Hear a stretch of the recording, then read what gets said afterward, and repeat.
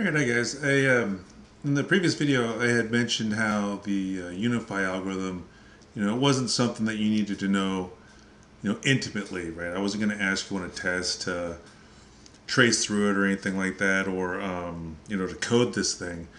So this video that I'm putting together for right now is optional, and I had encouraged you in the previous video to trace through it on your own. But I thought I would just start you off, right, and just kind of give you a simple example for Unify running one time, just so you can get a feel for what's going on. So I put the algorithm up here for reference, okay, and down underneath it, we've got that ask vars knows John X. So what this is basically saying is, hey, give me all the variables, or tell me everybody who knows John, right? And so in the knowledge base, the Unify algorithm would have to run multiple times, right? So here is, underneath the ask vars line, here is the results of Unify being applied every single time, right? So by looking at that, we can deduce, what the minimum things must be in the database to get these answers. And by database, I meant knowledge base. Sorry about that. So, we're asking about, knows John X, right? So that's our query. This is our goal. Okay. So knows John X. Okay. So we want to find out about that. This is basically saying, John knows somebody, and we want to ask, well, who does John know? Who are all the people that John knows?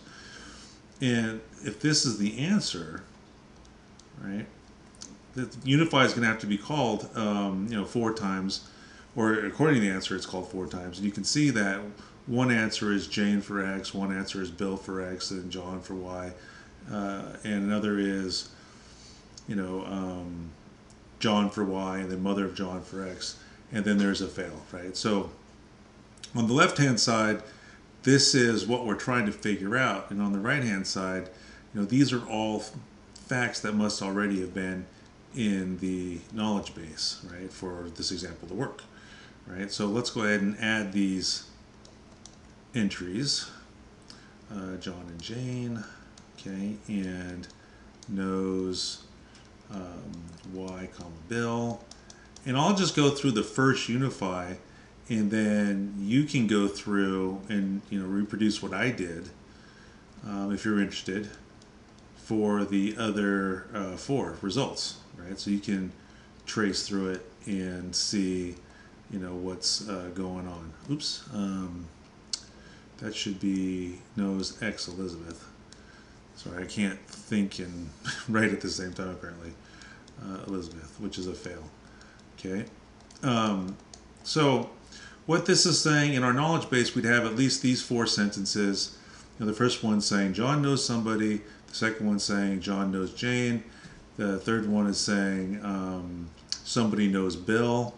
And then the fourth one is saying somebody knows Elizabeth. Okay, so this is a Y here for this 4th line. Okay, so if we were to ask the knowledge base, who does John know? Well, then this Unify algorithm would have to go through all of the variables in here and trying to find substitutions that could act as a unifier between the knows John X and everything else. Okay, so that would give you a list of all of the unifiers, and therefore everybody who knows John, right? And so you'll see when you're doing your Prolog programming, this is kind of what happens. Okay, anyway, so let's go through this Unify algorithm here. So Unify X, Y, theta. Theta is the substitution that's built up so far. So that's, the unifier as it stands so far. Now initially that thing's going to be empty. And so when we pass this Unify function, right, we're gonna pass Unify, I'll label it U here. What are we passing to it initially? Well, X and Y, 2 sentences that have to try to be unified. So we'll go ahead, and instead of me writing out knows every single time, I'll just do K, okay? And then John will be J, and then Jane I'll do JA. Okay, just so I don't have to write so much. Okay, so that would be the X argument passed to Unify. And then the Y argument being passed would be, sorry, that first one would be John knows someone, right? And then the second one would be John knows Jane. Okay, and then the third argument is the substitution, that unifier so far. Initially, that thing is empty, right? So we'll just make a note here that it's empty. Okay. Now, the unifier function starts executing, and if the substitution is failure, then return failure, right? There's no unification. You can't find a solution for it. Okay, but this thing initially is empty, so it's not failure. Now you take a look, you say, well, the next thing is else if x is equal to y. Well, it's not, right? Because there's our y right there. Those aren't the same sentences, right? So you kick down, you say, well, is x a variable? No, x is not a variable. This is a sentence, right? It's a compound, as the text mentions it in the subtext for this figure, in the label for the figure, right? So is variable y, or is y a variable? No, right? This is also a compound, right? So those are both compounds. So then we go to the else if. So is x a compound? Yes. John knows someone. John knows x. And is y a compound? Yes, because John knows Jane, knows, right? So this is what the text refers to as a compound. So then what do? Well, we return, and here comes a recursive call, the unification of this stuff right here, right? So in order for, we got a nested unification going on here. So what happens is that this calls, right? We're doing a unify right there, okay? We got to deal with that first, so that way we can resolve what it returns. So that becomes an argument to this unify call right here, right? So it says x.op and y.op. Okay, so what does that mean, and what's args and args?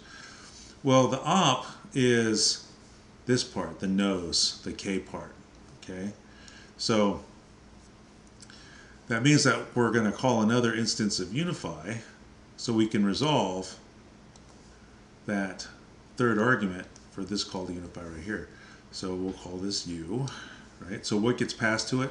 X op, y op, and our substitution so far. So the arguments being passed to that are k and k. So k and k, and the substitution that we have so far, which is empty. Right? So now that unify instance starts executing its code.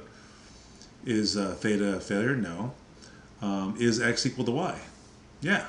Right? This is the x for that unify function instance. That's the y. Are they equal? So what do we return? We return the substitution that was passed. Now again, what's that substitution? It's just empty so far. So that leaves memory. And then this unify can go ahead and execute. Right? So I'll go ahead and label that as u. Now what's it getting passed? It's getting past x.args and y.args. Well, what were the args?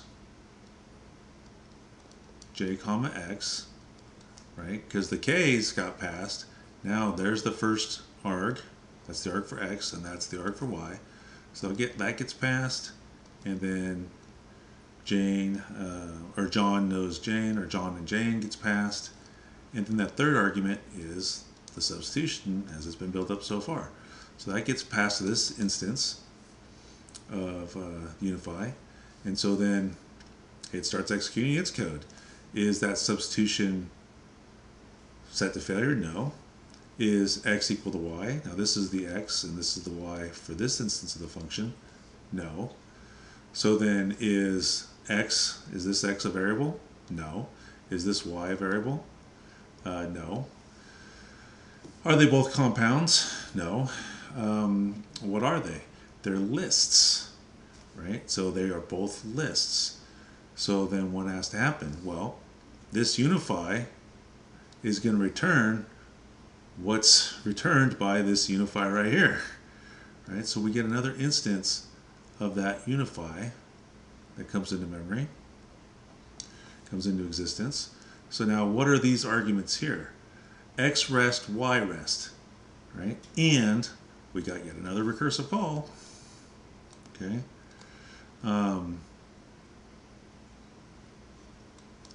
So what are the first two arguments getting passed? Okay, to this thing. All right, so first thing that's getting passed is X rest. Well, what's X rest? That. What's Y rest? That. So we're passing X and Ja. Okay. But we have to have a third argument, which is what? The result of this instance of the function. And maybe I should make my arrow like this, right? Because it's going to be the result of, you know, we had that call from this guy right here, and we had to resolve that third argument that was being passed to this new instance of the function. So anyway, so what's getting passed to this guy? X first and Y first.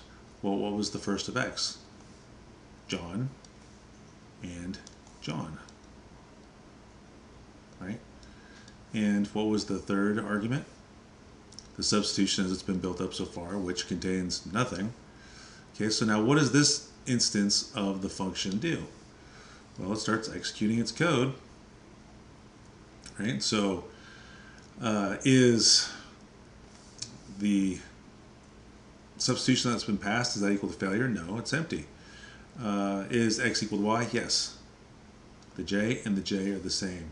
Therefore, return that substitution. Right? So that becomes the third argument to this instance of Unify. Right? So that instance of Unify is dealing with this right here. Right? So now this instance starts executing with these arguments. Okay, so goes through. Is the substitution equal to failure? No. Is X equal to Y? No, because X is not equal to Jane. Okay, so then we go down and we say, well, is X a variable? Right? Yes, it is. X is a variable. Right? So then this instance of this function right here is going to return what's produced by unify-var. Okay, so I'll label that as UV. Right, so what gets passed to that? X, Y, and theta. Okay, so that X variable gets passed, the Ja gets passed for Jane, and then the substitutions we have it so far.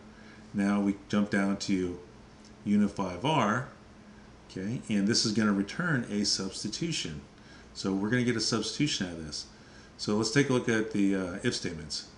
Okay, so is there some value in variable binding, right? So is there some binding in the substitution to X already, right? Because that fits for the var right there.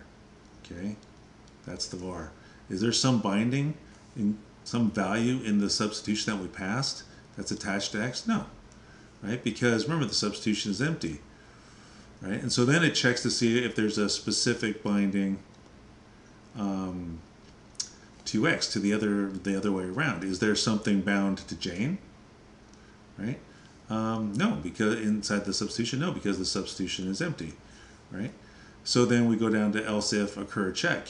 And so what the occur check function does is tries to see if there is an instance of this variable, you know, say X, that's part of the second variable over here, Jane, and vice versa. Well, they're not. They're distinct. There's no elements of either in either, right? So we can kick down and skip over the else if down here and then we can look at the else return. So what does this do?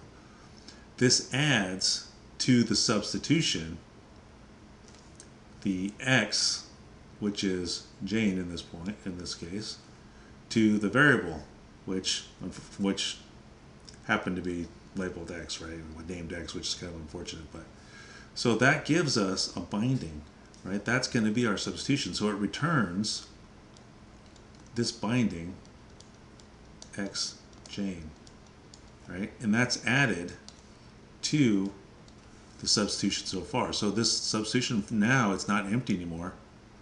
It's got x Jane in it. Okay, so it returns that updated theta, leaves memory. Okay, back to the Unify instance that was waiting for it. Now that Unify instance, we were waiting at a return, right? We were returning let's see here, where were we? Sorry, I lost my place. We were returning right here. We were returning a Unify var. So what did Unify var return? That updated substitution. So that Unify function returns that updated substitution. This guy right here was waiting for Unify to return something. Well, it got what it was going to return, and it in turn was going to return what was returned to it. So it leaves memory, returning that substitution. And then the one that started this entire mess at the highest level of the recursion tree, right? It was waiting, passing. It's waiting. Where were we? Right here. It was waiting for this guy right here, right? It was waiting at this return statement right here. So it's going to go ahead and return what was returned to it. What was returned to it? The substitution. So it returns that substitution. Now, what was the substitution? There it is right there. X Jane. Right? So you can see right here, maybe I could have scrolled in a little bit better. Maybe I could have scrolled in just a little bit better so you can see it. Right? That was the first result of ask vars X Jane. Right? So we have a unifier. So that tells us that John knows Jane, because we can fill in Jane for X, and it makes both of those sentences the same. And so the unification is complete, and we can then infer that John knows Jane. Okay, that answers our original query, our original goal. Who does John know? Well, that's one of them, right? But there are other variables, so you can keep right on going, and you have to do Unify for, to see if John knows Bill, to see if John knows the mother of himself, and then to see if he knows Elizabeth. So just wanted to, optionally walk you through it, trace through that with you, just to give you a feel for how it works in maybe a little bit more detail than the previous video. In the previous video, I just wanted to get through that, and Prolog's going to do this for you. It's going to do all of your unification for you, right? You're not writing the code for this. And, if you were to have to write your own inference engine from scratch, if you're writing your own version of Prolog, for example, well, then, yeah, you'd have to do something like this to do the inference for you in first order logic. But, you won't be required to do that in this class. So, but just for those of you who are curious to see how it worked at a deeper level, wanted to trace through the algorithm, and you weren't exactly sure how to get started, what meant what, here's an example for you. Okay? Again, on test, expect nothing more than a true-false multiple choice question at a high level, talking about, what the purpose of the algorithm is for, that kind of thing. All right, anyway, have a good night, and we'll see you next time.